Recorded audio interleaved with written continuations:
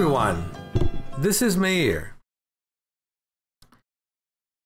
Today I want to talk about the fact that many simple things in life can make a difference. You know, if somebody looks at my book, Awakening Your Power of Self-Healing, you can see 600 exercises. It could be intimidating, but it shouldn't be. You pick the one you like. You pick the one you work with. Yes, I like you to work with it methodically at first.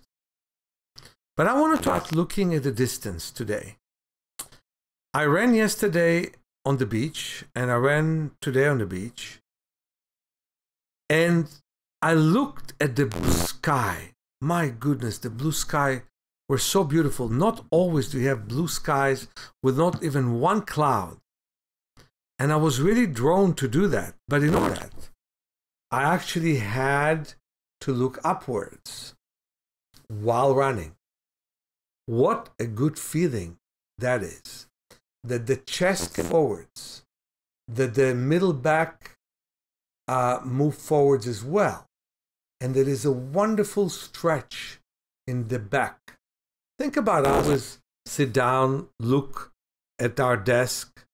Look at all the people in the world that look at their smartphone and they bend their head to look at their phone.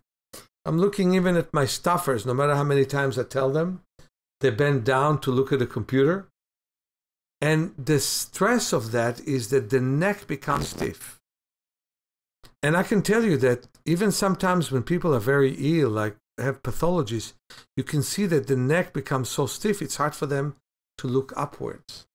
But looking upwards is so relieving for the neck, the miserable neck that always looks forwards. And it's so relieving to the eye that look always forwards. For example, and from near, for example, the lens of the eye becomes flat. You're looking at the sky. The eye changes length to the better when you look at the sky. For example, if you are nearsighted.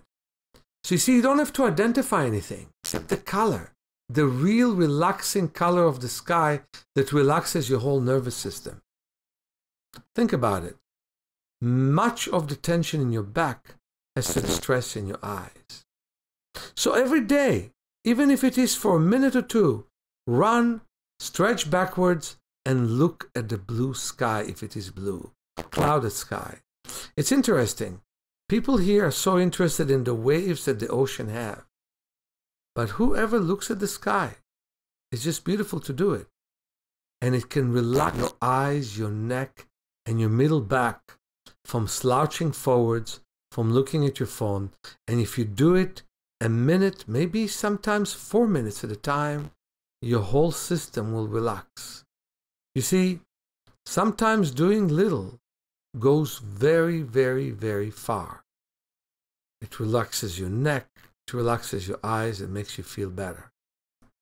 So as a non-profit corporation, we are going to do a free webinar for about 15 minutes to half an hour. I will present for 15 minutes, and I'll give people 15 minutes to ask me questions, and then we're going to communicate with people in Facebook for 15 more minutes as an introduction to my work.